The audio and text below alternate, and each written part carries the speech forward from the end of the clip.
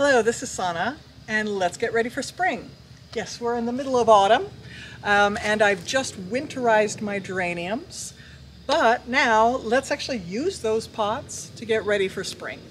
To do that, we'll use bulbs, because just like the geraniums don't like the frost, and that's why we put them away for the winter, the bulbs really do. So they like that nice cold weather, and they'll get nice and settled into the soil over that time and then burst forth early in the spring. Choose bulbs that are really early starters, and the reason for that is I'd really love to see that as soon as spring will give us flowers, let's see them. Also, as they start to wither, that's about the time I want to take out the geraniums and poke those back into the soil, so that way we can have a riot of color all summer long. I always like to use the kitchen principle of mise en place, so everything in its place. So we need a few things. First of all, we've got a pot and enough soil to fill it. I also have handy wheelbarrow and shovel. I also do like to have a little bit of some sort of fertilizer. Here I've used, I'm going to use kelp meal. That is a good type of fertilizer to help the roots really take hold. Using 3 different levels of bulbs. First of all, I'll start with really early bulbs, daffodils. I've got a mixture here, so we'll get a really nice mix of yellows, whites, oranges, and even a bit of salmon color. And those will pop up really early in the season. Also have some early Royal Dwarf mixture of irises. Irises are also a great choice. They're early and they last a little bit. Both of these are also very resistant to animals. So we've got a lot of squirrels and even deer around here. And they are not fans of daffodils or iris bulbs. Perfect to plant. They are fans of tulip bulbs, so we need to be very cautious about where we actually plant these. I am putting them in pots, so they are more protected from the deer who do think of them as a salad bar. So, and we will plant them 6 inches deep, so the squirrels won't get to those. So we've got everything handy.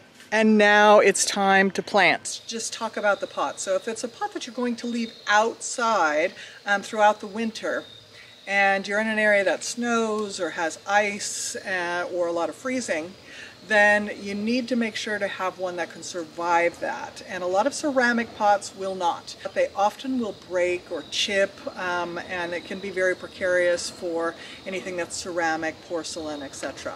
So what I've got here is a foam pot, and what I love about that is it's actually light as well. So it's heavy enough that it'll stay put, but it's light enough to actually move around a bit. Also, another good alternative, I've got some metal urns in the front, which also work well all throughout the winter. Anything that will survive through is the type that you want to be using. Since I want to do multiple layers, I've gone ahead, grabbed a shovel and just shoveled out a little bit of the soil so that I've taken the soil level down. That will make it easier for me just to get loads and loads of bulbs into the pot. We'll start with a little bit of that kelp meal. Remember, what we want to do here is encourage the roots, so it should be underneath the bulbs, just to encourage those roots. I'll just put a nice little sprinkling there. And now the first layer of our bulbs. A nice big grouping of them, and I'll just push them in. Remember, we want the pointy end at the top and that root ball at the bottom. You'll see a nice rough root if you have daffodils. Some others will not have that root so prominent, but remember, it's just pointy end up. For container gardening, put the bulbs close together, a couple inches apart, to be able to have the best bouquet effect.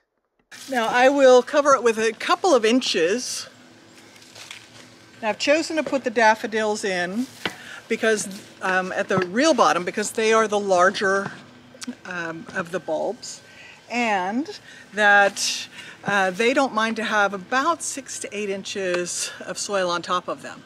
A good rule of thumb if you are looking at bulbs is to look at the size of the bulb and think about 2 or 3 times that on top of it.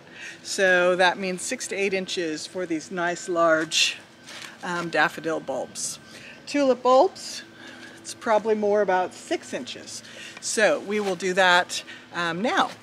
Again, a little sprinkling of the kelp meal, couple inches between them,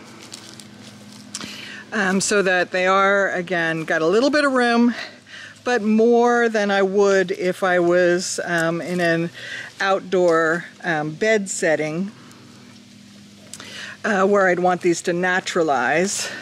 Here I'm looking for real density, real nice in color. Now what will happen here is that, first of all, they'll all take root now. And it is autumn, about a week before our expected first frost. They will start to grow roots in, but they will stay below the soil's end. So we will not see these until spring. They will find their way, those daffodils first, through the tulips will find their way up, and then we'll have a nice burst of the purple tulip color coming in a giant bouquet after. So now I've got those tulips in, let's just cover those over. And now I'll go ahead and cover all the way to the top now. And I've still got the irises to put in, but those are really quite small bulbs. And those are very happy to be just poked in from the top. 25 of these bulbs. They are very small little guys, kind of like the size of garlic cloves, and they've got a similar shape. So no real noticeable root, but they've got that nice big point. So that makes it nice and easy. You just want it about finger depth, so you can just poke your finger in. I will put these around the edge and then poke them down in.